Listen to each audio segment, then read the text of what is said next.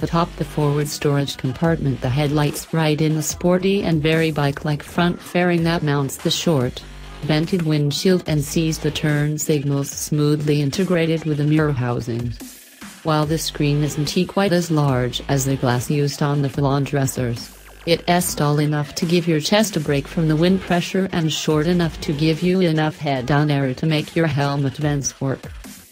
All of the instrumentation comes tucked away in the inner fairing with a dual-function, analog-looking clock that displays speed and RPM, the needle sweep plus a digital representation of those values in the middle.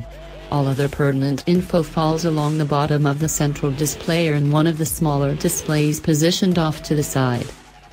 A pair of weather-resistant speakers sit outboard of the 7.8-inch wide LCD display to match the pair out back for a total of 4/6 on the Limited, so you can use the infotainment system to share your music with everyone around you, whether they like it or not.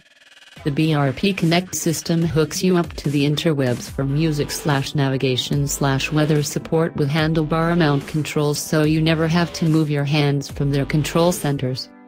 Speaking of control centers, Can-Am gives you the opportunity to shape your riding triangle with adjustable foot pegs and a selection of optional handlebars, so you can tune those 4 points of contact for body type, posture and comfort. From bars on back, the Spyders look very bike-like with an elevated P-pad, JC handles and monochrome saddlebags that cover multiple bases as speaker, taillight housings,